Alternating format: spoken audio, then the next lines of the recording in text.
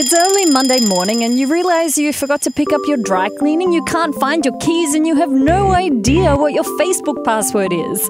As you start to panic, it feels like your memory kind of sucks. But your brain is designed to forget, and it's not necessarily a bad thing. Psychological theories try and make sense of why we forget pieces of information like all of our passwords. Decay theory suggests we can't retrieve information because, over time, traces of our memory fade away and eventually disappear. Interference theory suggests new memories compete with our existing ones. When new information is similar to a memory you already have, the new information interferes with your ability to recall that existing memory. And in some cases, we didn't even store a thought as a memory in the first place. Neuroscientists suggest many of these theories could be intertwined at a tiny molecular level in your brain. We have a forgetting protein in our brains called musashi. It messes with the function of our synapses, structures that let nerve cells communicate with each other. Another protein called adenosine has the opposite effect and actually stimulates the growth of our synapses. Remembering and forgetting thoughts is like a street fight between musashi and adenosine. Their interaction and who wins depends on whether our thoughts transmitted across our synapses are stabilized and stored permanently in our memory.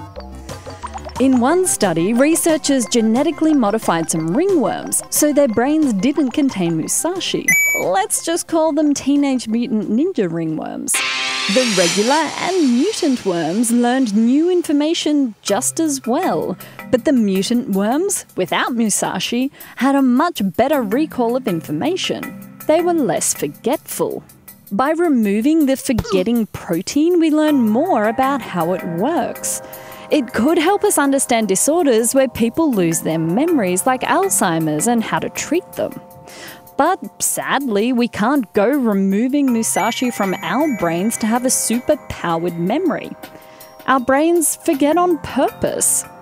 We need to forget because the ability to lose information keeps our brains flexible so they can absorb new things.